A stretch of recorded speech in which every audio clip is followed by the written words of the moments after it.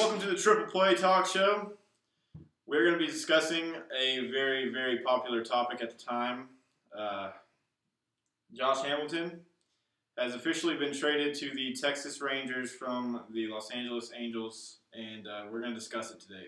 So I'm Nate Olson. I'm Grayson Sabias. And I'm James Grove. Well, as we said in the intro, Hamilton to Texas. Did y'all see it coming? And what is this going to do for an ailing Texas team right now? Man, I said it when the Angels originally came out with their statements that were kind of, against Josh. I said, man, I can see them getting rid of him, and I want him to come back to Texas. I mean, you can go check my Twitter account. Mm-hmm. I said it on there. But I didn't, at the time, I didn't really believe it. I was like, all right, whatever. He's going to come back, and they're probably going to keep him. But then as it started to get closer and as more stuff started to develop, I was like, man, this could actually happen. I started to hear the rumors and everything. And it was just really wishful thinking at first, mm-hmm. because I know I was the same way. So yeah. Grayson, I know. I honestly thought he was going to end up getting cut eventually. Mm-hmm. Honestly, I thought he was going to get cut. But him getting traded to the Rangers is a win-win for both sides, really. Yeah. Josh Hamilton, he had the opportunity to go to an NL club. Some say it was the Dodgers. I've heard the Dodgers. I've heard Arizona. I've heard Arizona too. Yeah. So nobody actually knows who it was, but he vetoed. That's all that matters. Either way, he vetoed. Yeah. He wanted to come back to Texas. He wanted to be home, and he gave up $6 million of his $6 million back to the Angels to come to Texas instead of another Baltimore. Because of the state taxes. Because there is no state taxes here for that kind of contract. Rangers are only paying $6 million in his contract, and the Angels are saving $20 million. So I mean, well.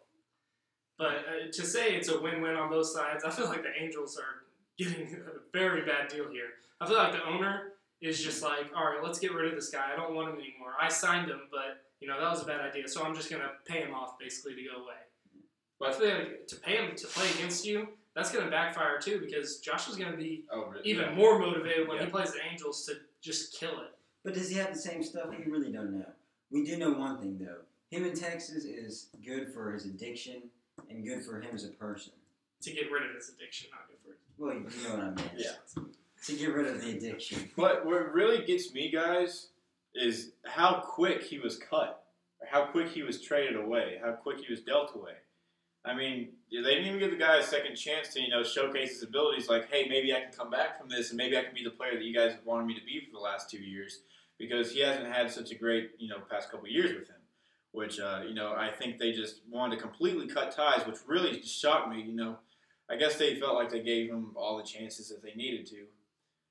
But it just really caught me by surprise that he didn't even get a chance to show himself this year after all this controversy. That And when he got introduced with the Rangers, he even said that he could have played this year. He could have already been playing this year. But the Angels, yeah, exactly. Yeah. They wouldn't let him.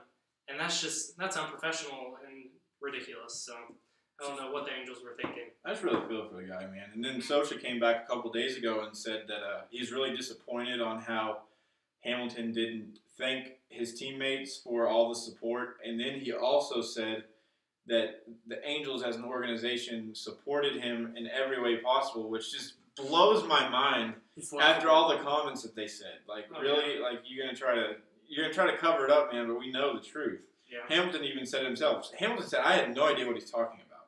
Mm-hmm. And then he said the same about the comments at the press conference when he got introduced about Artie Moreno and the whole, how it defies logic he didn't get suspended. It's such a bad situation. I'm just really glad that Hamilton's getting another chance in Texas. And, it's going to be good. He's going to get help. He's going to be clean, and I think it's going to be really, really good for Texas baseball and Hamilton. Definitely. I mean, last comment here, guys, real quick for me is Mike Young, Beltre, Andrus, Lewis, all these guys. Yeah, Colby. Familiar faces. Dude, it's familiar faces, and these guys are going to get better because he's around. Yeah. Even if he is hitting 215, all these guys are going to instantly get better. And it's because it's just the atmosphere. It brings back memories. Even his presence in the lineup in that clubhouse, I feel like it's definitely going to give the Rangers a boost. Mm-hmm. All right, guys, that's Josh Hamilton. That's our opinions. That's what we think is going to happen, and where we think the Rangers are kind of heading because of Josh Hamilton. Let us know what you think. Thanks for watching, guys. Again, follow us on Twitter or Facebook. Our Twitter is the Triple Play 3, and Facebook we're the Triple Play. I'm Grayson Sabias. I'm Nate Olson. And I'm James Grove. Thanks for watching, guys.